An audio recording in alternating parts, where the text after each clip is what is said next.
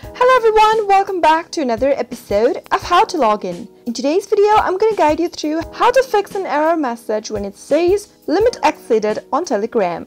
In order to solve the issue, keep watching the video till the end without skipping, and don't forget to subscribe to our channel by hitting the subscribe button. Press the bell icon so that YouTube will notify you whenever we post a new video. When you receive the limit exceeded message while logging into your account, it means that you have logged in too often in a short time on Telegram. If that kind of an error message arises, then you'll need to wait a few hours and try again later. If you keep logging into your account in a short minute of time, then you won't be able to log in again, and this kind of a message will be displayed on your screen. The best thing to do is to wait 24 hours and try again the next day. Another thing to try out is to go ahead and uninstall your Telegram application and try to reinstall it back again. After you do that, go to your settings from your phone, tap on Apps from the Settings menu, and search for Telegram from the list of the applications. Under the app info, tap on Storage, tap on Clear Cache at the bottom right,